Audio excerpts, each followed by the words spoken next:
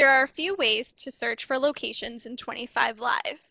If you know where you want your event to take place, you can use the quick search.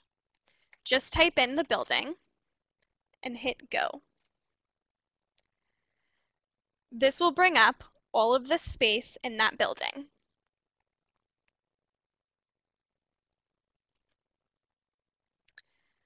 Make sure you change the date if your event is happening on a day other than the current date.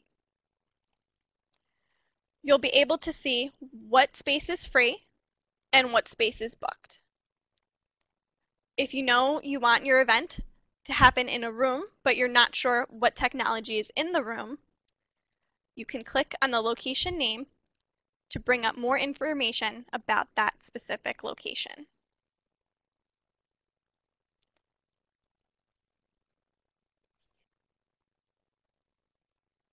To find out more information about this room, click on the Details tab.